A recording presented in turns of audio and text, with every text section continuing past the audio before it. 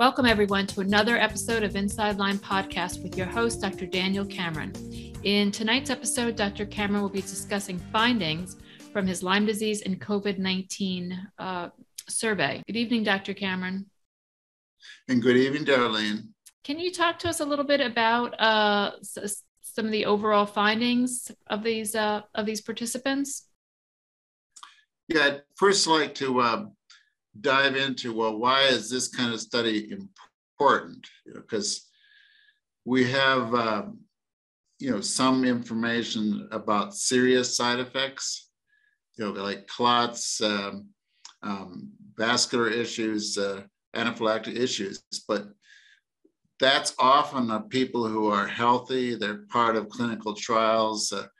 The trials themselves tend to exclude people with recurrent severe infections, autoimmune conditions, psychiatric conditions, or any disorder that might affect their health. So we really need to look at what's going on with individuals who have a history of Lyme disease. Is there anything special? Because if we don't look at that, we can't be sure vaccines are safe, that they're trustworthy. We can't make good decisions on treatment or vaccination unless we have a little more information about what's unique to someone with a history of Lyme disease. And what did some of those findings show? Well, when we looked at it, we looked at some had side effects. In fact, quite a few had side effects. Like over 80% had some side effects. But you ask, well, how long those side effects last?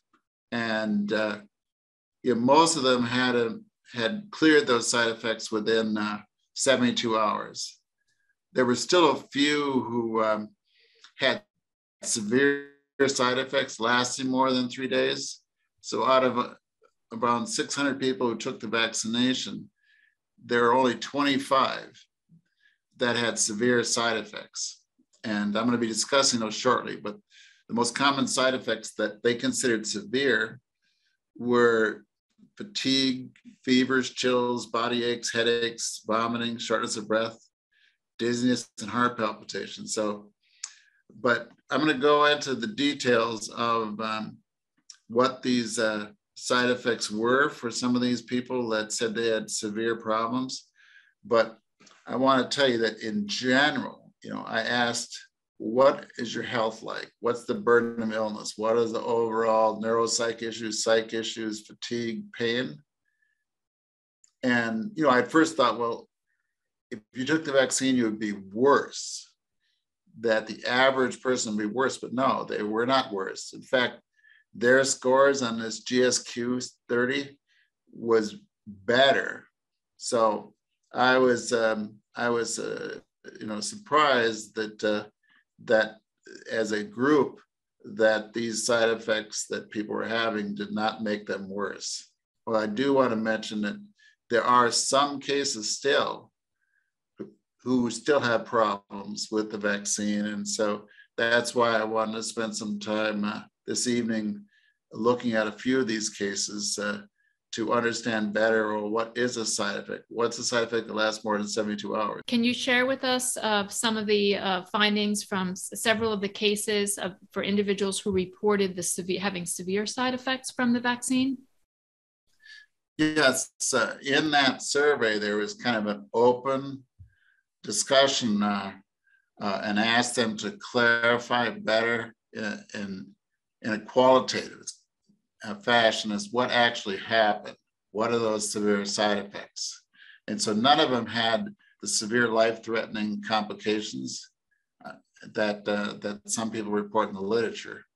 Now, it's only a little bit over 1,100 patients, so you might not actually have a high enough number to find anything life-threatening. But at least it didn't show up in this group. What did show up are a variety of symptoms that don't look a lot different than their Lyme disease stories.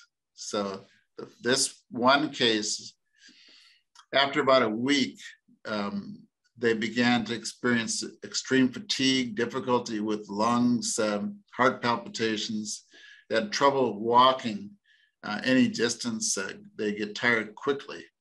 And so these were symptoms that had occurred 4 years earlier when they had Lyme disease, and now these symptoms were back. So I'm sure that it must have been pretty frustrating for that individual to have to live through some of the symptoms they had from their Lyme in the past. There was a second one that got extremely ill, felt like the Lyme and Babesia issues were back. They seem to be as strong as they were before treatment. So even though it doesn't happen very often, is that it's, again, it shows that the kind of side effects we're talking about are really not much different than the original tick-borne illness. There was one case that was quite sick, but we weren't sure it's related to a flare-up. And so this is a rather complicated person. Again, it's all more symptom-based. You know, the neuropsych issues like cognitive, short-term memory, speech stuttering, word finding, also like sensory issues. There was a headache around the base of the neck. And now this pain and fatigue they're talking about is went from a 3 to 4 out of 10 up to 8, at least 8 out of 10. And there's one more thing they mentioned, that after vaccination, their legs were purplish. Now, what I've seen in my practice is people who have Lyme without COVID sometimes get a purple look to their hands and feet. The official name is called acrocyanosis, ACRO cyanosis, and that has to do with the autonomic nervous system. So I wrote a blog recently how autonomic nervous systems were showing up in COVID, same autonomic issues that you see in Lyme disease. And let me go on because the 2 more cases I'd like to talk about.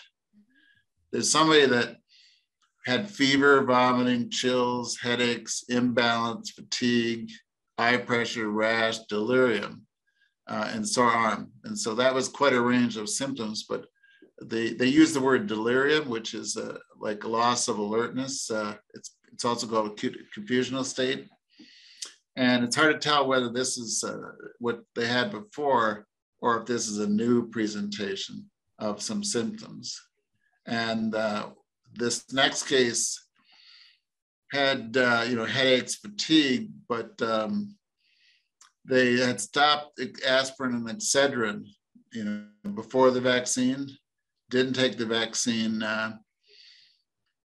and so didn't take the aspirin with the vaccine, so they weren't sure if the migraines were from the vaccine or were they from just stopping taking that aspirin and Excedrin.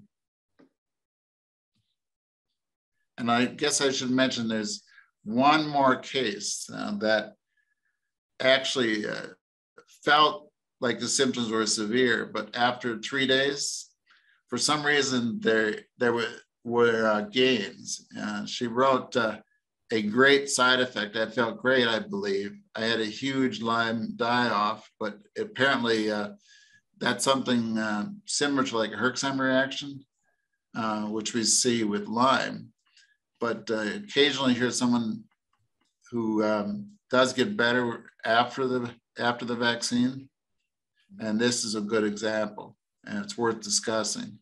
Now, these individuals shared the side effects they experienced or the symptoms they experienced following the vaccine. Did they share how long those went on for? Well, I don't think I looked at that part of it as to how long they lasted. Mm-hmm. And as you know from Lyme, is that those symptoms can come and go for some time. So I would expect that there might be a problem for a while after vaccine. This group that we're dealing with is people who took the vaccine. And so we need more details with more people fill out the survey to try to get a better sense of how long those symptoms last. Now, none of them developed these serious issues that we talk about, like Guillain-Barré, myocarditis, thrombocytopenia, thrombosis, those things that are in literature. Instead, they have symptoms that a lot of my patients dread. They don't want any symptoms that they've seen with Lyme disease. But the study just showed that at least their overall burden didn't get worse. But we need to look at greater length at these individual cases to see if we can learn something. I also find that it's going to be hard to know with these cases is who has unresolved Lyme disease when they get the COVID. I certainly have people in my practice where they get COVID, but they really haven't resolved the Lyme either. And so the fact that they have symptoms after vaccination means I can't be sure it's the old Lyme or the old Tick-Borne as part of a reason for their symptoms. And what would you like the viewers and listeners to take away from these specific findings from this portion of the survey? Well, I have patients in my practice that are finding it difficult to know, should I take the vaccine, should I not? Because they certainly are nervous about the vaccine, whether you're a Lyme patient or not. At least this gives you a little information about the risk and benefits of the vaccine. It's actually more of the risk, but this study, another podcast that we did earlier, showed that if you get COVID, 1 out of 5 was going to end up with a long COVID. Their health would get worse. And several of them in the hospital. So this kind of research says, hey, there are risks of COVID and not, it's not a good illness, as everybody knows, but there's also risk with the vaccine, but this study just says it's not near as much risk as I would have anticipated. We still need more work on, can we prevent side effects in people with Lyme who take the vaccine, and what's actually going on. And I guess lastly, I should mention that when someone has what they think is a long-term problem with the vaccine, is they should look a second time at whether there's a tick-borne illness that's causing those symptoms. So this kind of study just reminds us of what someone who has a severe reaction is experiencing. I can tell you there's there's more that actually had a moderate side effect afterwards, focusing on those who had severe side effects. There's certainly people who have mild and moderate issues that are important, but these are the kind of things we need in our practice to help our patients make these decisions. Thank you so much for reviewing these findings. And you have another episode that we'll be working on. Can you share with the viewers and listeners of what you'll be discussing for that? Yeah, about 1 out of 3 of those who filled out the survey are either hesitant or refusing to take the vaccine. So I asked them to explain why they refused to take the vaccine, or why at least they were hesitant at the time of the vaccine. Of course, that could change. So I was able to get a better idea why they refused and what was a reason for that refusal. And you'd be surprised how often it was because they wanted to avoid a flare-up. Anybody with Lyme doesn't like a flare-up. And it seems like somebody that's taking a vaccine does not, when they don't take the vaccine, they have those concerns. But I'm going to go into the weeds, dig into what happens with those people who are refusing to take the vaccine. Well, we look forward to that episode and learning a little bit more. And we should say that everybody, if they would like to take this survey or read a little bit more about other findings from the survey, they can do that at danielcameronmd.com. So thank you, Dr. Cameron, and we look forward to the next episode.